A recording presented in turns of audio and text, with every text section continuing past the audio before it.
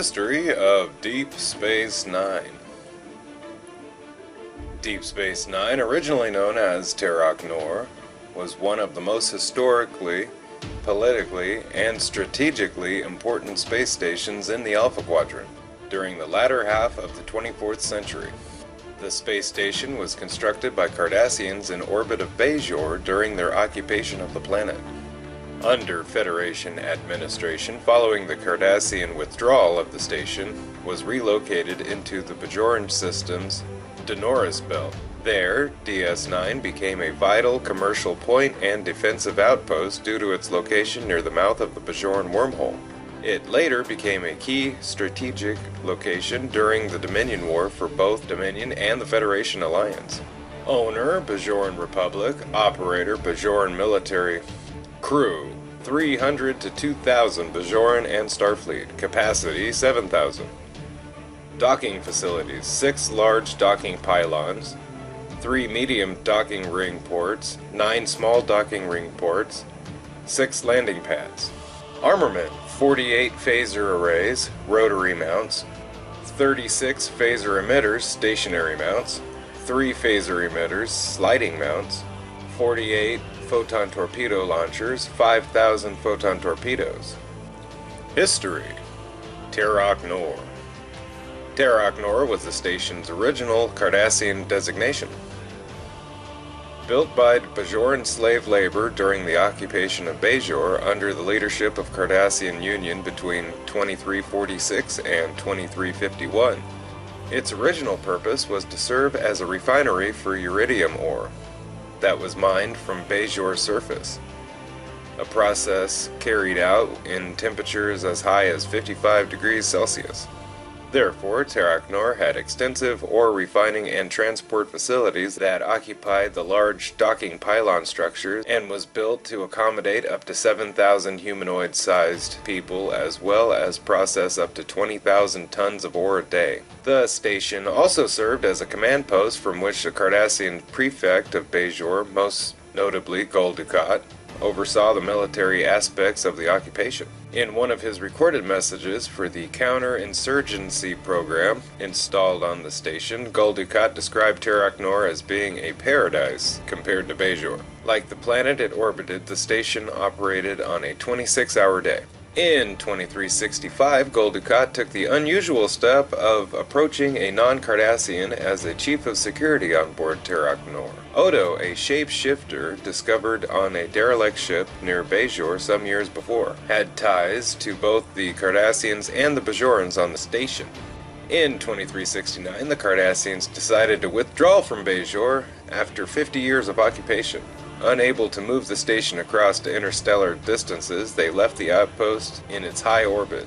Before departing, however, the Cardassian soldiers rampaged across the station, removing or destroying a large portion of the station's equipment and killing several shop owners. It is not known for certain why the Cardassians chose to abandon the station rather than destroy it to prevent its use by the Bajorans. The Cardassians likely planned to reoccupy Bajor at some time in the future, as evidenced by their prominent role early in Deep Space Nine's second season. In the non-canon Millennium Book series, however, it is revealed that the self-destruct system was actually shut down by Garrick, who had recently returned from a brief trip 6 years into the future, where he had been given a memory node containing Dukat's command codes, which he had used to shut down the self-destruct before erasing his memory of that future. Deep Space Nine, the Federation. Following the Cardassian withdrawal, the Bajoran Provisional Government petitioned for Federation membership and also for Starfleet assistance in repairing and maintaining Terok Nor. A complex arrangement was established in which a Starfleet officer would have overall authority in running the station, while the station remained sovereign Bajoran territory, while a representative of the Bajoran militia would serve as the station's first officer and as liaison to Bajoran government. The station was renamed Deep Space Nine and Benjamin Sisko appointed as commander. As As station commander, one of the most important facets of the station Sisko sought to develop was commerce. The Cardassians had allowed a small series of businesses and entertainment facilities to operate in the central multi-level market area called the Promenade. Because almost all the shops were owned by non-Bajorans, Sisko had hoped to convince many of them to stay and help build a trade network through Bajoran space. In particular, Sisko convinced Quark, owner of Quark's, the largest establishment on the Promenade, to maintain his business on station as an example for others, as well as to become a community leader and eventually chairman of the Promenade Merchants Association. The station quickly became an important facility for Starfleet. Over time, several hundred starships docked at the station for various reasons. The USS Enterprise D was the first starship to dock at the station in 2369. When it transported the majority of the station's Starfleet crew to make up their posts. The Enterprise returned to Deep Space Nine several weeks later to help repair the Bajoran aqueduct system that had been damaged during the occupation. The USS Voyager docked at Deep Space Nine in 2371 on its way to the Badlands in search of the Maquis ship Valjean. It was the last of the Alpha Quadrant locale the crew of Voyager visited before being transported to the Delta Quadrant by the caretaker. 5 years later, the station helped Starfleet Command to contact Voyager in the Delta Quadrant by providing interstellar phenomenon forecasts. Only days after the Federation took control of the station, a monumentous discovery changed DS9's purpose forever. With encouragement from Kai Opaka, Sisko and his science officer, Lieutenant Jadzia Dax, searched for the mythical celestial temple of the prophets, hoping to find a cause or idea to help unify the Bajoran people. While on board the runabout USS Rio Grande, Sisko and Dax found that the only known stable wormhole in the Milky Way galaxy, which crossed over 70,000 light-years from Bajor in the Alpha Quadrant to a point near the Iteran system in the Gamma Quadrant. The presence of a stable wormhole inside the Bajoran system had an enormous impact on commerce throughout the region, making the system one of the most important locations in the entire Alpha Quadrant, a fact recognized by the Bajorans, the Federation, and the Cardassians. Major Kira Nerys, DS9's first officer, ordered the station moved to the mouth of the wormhole in order to cement Bajor's claim. Despite the massive forces and pressures involved in moving the station, with only 6 working thrusters, Chief of Station Operations Miles O'Brien devised a risky method by which the deflector shields were altered to lower the station's internal mass to a level sufficient for movement at speeds necessary to reach the wormhole. The station was positioned close to the mouth of the wormhole, approximately 1,000 kilometers from its event horizon. However, the Cardassians had not completely abandoned the system, maintaining surveillance activities in the region. They quickly found out about the wormhole's discovery and attempted to claim the wormhole for themselves. Gul Dukat ordered his warship through the wormhole, and was apparently trapped on the far side when the beings controlling the wormhole collapsed the entrance. A short time later, 3 additional Galor-class warships under the command of Gul Jasad of the 7th Order approached the station. Following a brief armed standoff, the wormhole reappeared and the ships returned, with the Rio Grande towing Dukat's warship. With a firm Bajoran Federation claim established on the wormhole, the Cardassians withdrew. The impact the wormhole had on the station was enormous. Rather than a minor orbiting service station and transfer point, DS9 had the potential to become one of the top commerce stations in the entire quadrant and one of Starfleet's most important outposts. Eager to explore the vast new territories of the Gamma Quadrant, dozens of races established trading relations with Bajor and began sending starships through the wormhole. At the same time, DS9 became the first point of contact in the Alpha Quadrant for any native species traveling from the Gamma Quadrant. Within the first 2 years, ships operating from or passing through DS9 contacted with at least 12 different cultures. Bajoran affairs. Deep Space Nine was also a unique place for constant contact and cooperation between people from Bajor and the Federation, and therefore became a point of tension at times. In late 2369, DS9 became the center of controversy between Bajoran religious fundamentals instigated by then Vedic Win and pro-Federation factions. The incident brought the attention of the fierce contrast to elect a new Kai following the disappearance and apparent death of Kai Opaka earlier that year. Wynn protested the ideas taught in DS9 schools by volunteer teacher Kiko O'Brien about the wormhole, creating a rift between some conservative Bajorans and secular Federation representatives. In early 2370, an extreme faction known as the Alliance for Global Unity, also known simply as the Circle, began an uprising against the Bajoran provisional government. During this coup, the station became a target of the insurgents as the Circle attempted to force all non-Bajoran influences to leave. All Federation and civilian personnel were ordered to evacuate the station, but Commander Sisko chose to remain behind with a group of volunteers hoping to prevent the Circle's takeover. A division of the Bajoran Milita, working under the direction of Minister Jaro Essa, leader of the Circle, boarded the station and assumed control. General Krim and Colonel Day, commanding the forces, engaged in a cat-and-mouse game with the small Starfleet contingent for 2 days. Evidence was eventually revealed that the Chamber of Ministries that the Cardassians were secretly arming the Circle using the Krasani as intermediaries. With this damning revelation, the Circle's rebellion collapsed and Krim returned control of the station to Sisko. In later years, there were occasional flare-ups where Bajoran and Federation interests clashed, but none were nearly as explosive. Over time, almost all resistance to the Federation influence on DS9 and Bajor disappeared as Starfleet continued to prove its good intention. In addition, the increasingly prominent role of Sisko as the emissary of the Prophets, a major figure in Bajoran religion, helped build the acceptance for his position as station commander. The Maquis. In 2370, the Cardassian freighter Baknor inexplicably exploded immediately after undocking from DS9. A previously unknown group in the Cardassian demilitarized zone, calling themselves the Maquis, claimed responsibility.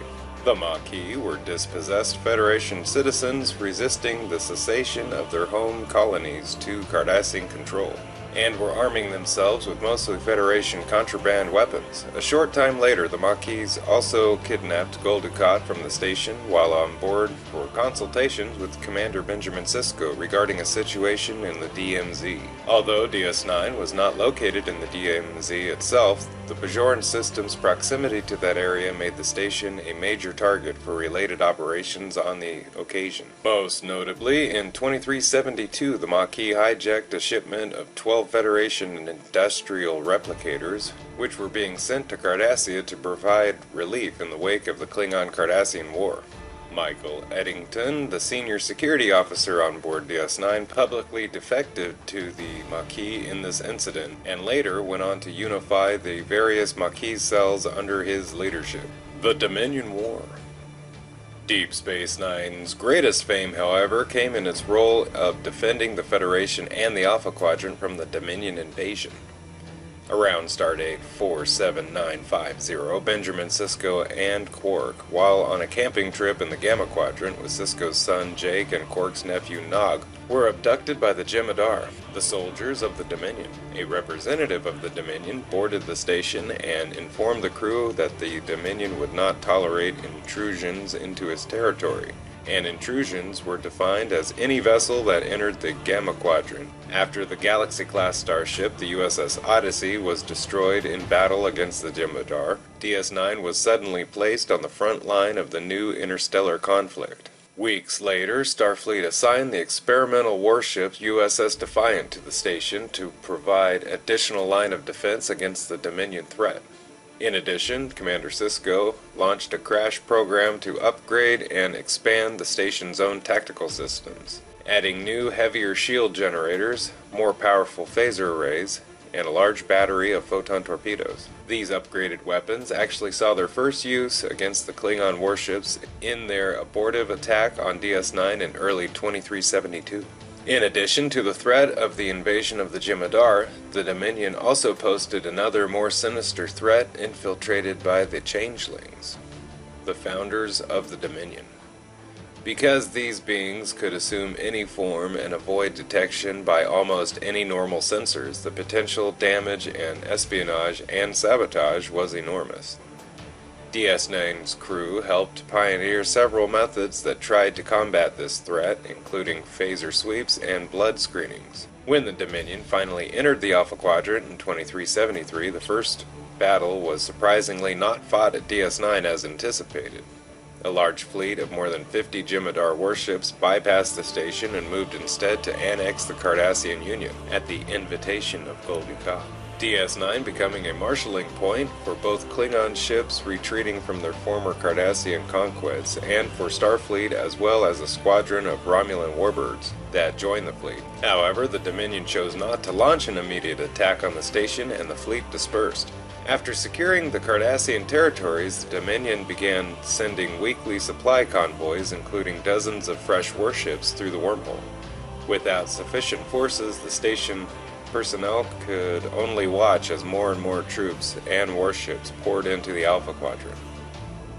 As the Dominion also began securing non-aggression pacts with several regional powers, Captain Sisko, with the approval of Starfleet Command, began to blockade the entrance of the wormhole with self-replicating mines. In response, the Dominion launched a massive assault fleet to capture the station and take control of the wormhole. In the ensuing battle, DS9 accounted for the destruction of over 50 Jem'Hadar and Cardassian ships. Additionally, the Defiant was successful in completing the minefield, sealing off the wormhole.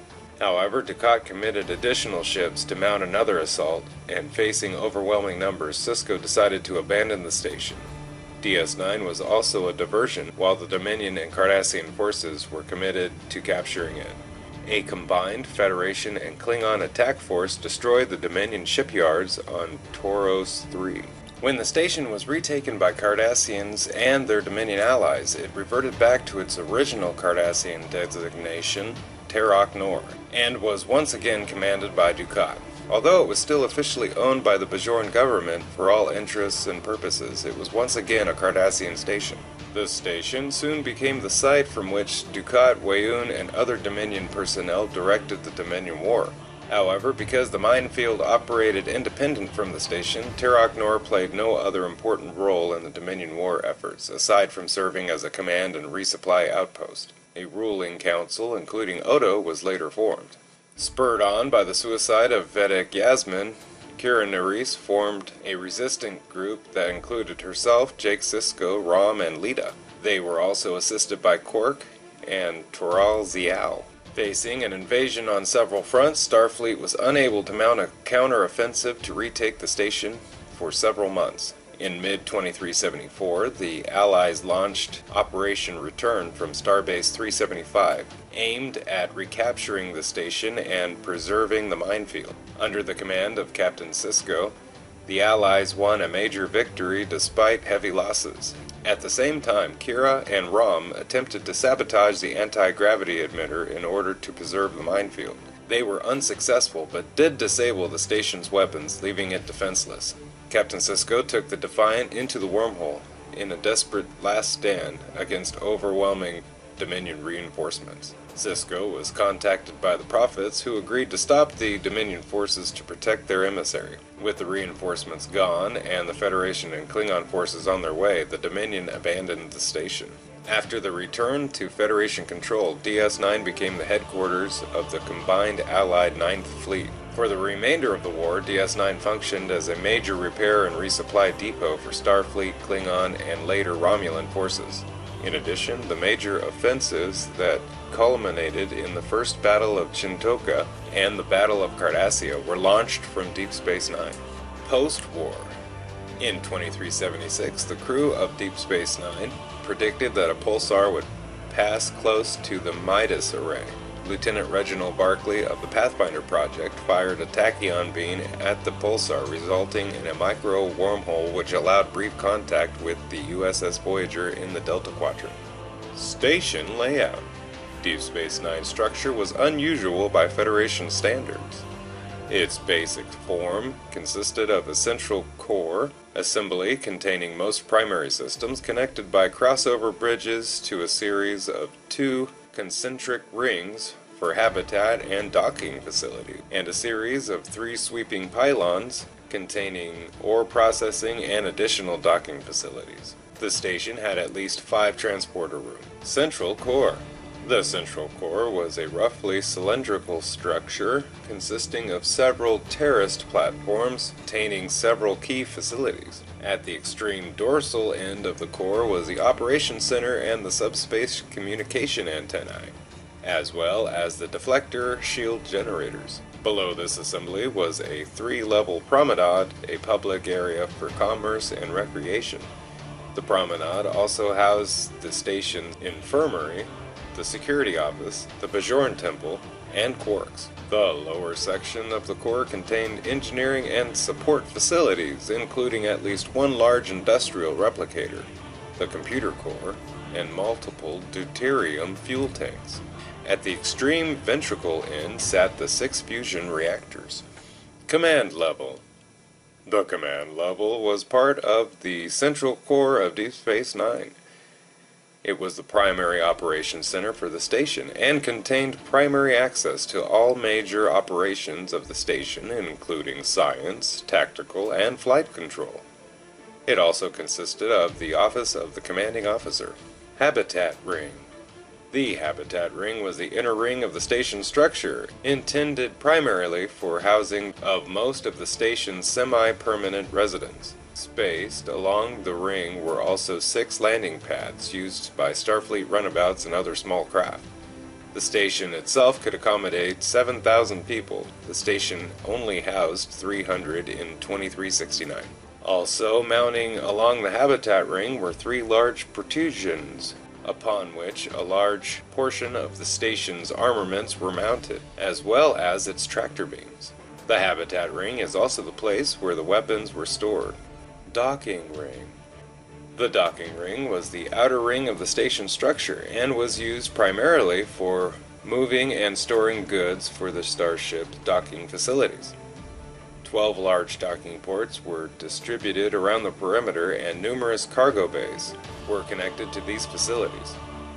In addition, a series of 6 thrusters were mounted on the edges of the rings. These thrusters were intended mainly for maintaining orbital position. 6 large sweeping docking pylons emerged from the docking ring, 3 from the dorsal and 3 from the ventricle surfaces of the docking ring to give DS9 its characteristic spiny shape. At the extreme end of each pylon was an additional docking port for a total of 6 on the pylons, which could accommodate larger ships up to those approximately the size of a Galaxy class. The majority of the pylon's initial structure was used up by ore processing facilities. The docking ports where the docking pylons intersected the main structure and capacity of launching torpedoes. One of the airlocks along the perimeter of the docking ring was Airlock 17. Support vessels. Deep Space Nine had a number of support vessels on hand from 2369 to 2375, 16 Danube-class runabouts, and 2 Defiant-class starships had been assigned to Deep Space Nine at some point. Several were destroyed or lost. During the first 2 years of service, the runabouts were instrumental in the defense of the station and exploration of the Gamma Quadrant. The runabouts were even responsible under the Commander Sisko and Lieutenant Dax for the discovery of the Bajorn wormhole. In 2371, with the threat of the Dominion becoming a concern, Starfleet Command assigned the USS Defiant to Deep Space Nine. A few years later, in 2375, the Defiant was destroyed by the Second Battle of Chintoka on Stardate 52861. Vice Admiral William Ross delivered the USS Sao Paulo to the station, albeit a little late. This caused Commander Sisko to comment, "No way to start a relationship." Starfleet Operations also gave Captain Sisko special dispensation to rename the Sao Paulo to Defiant.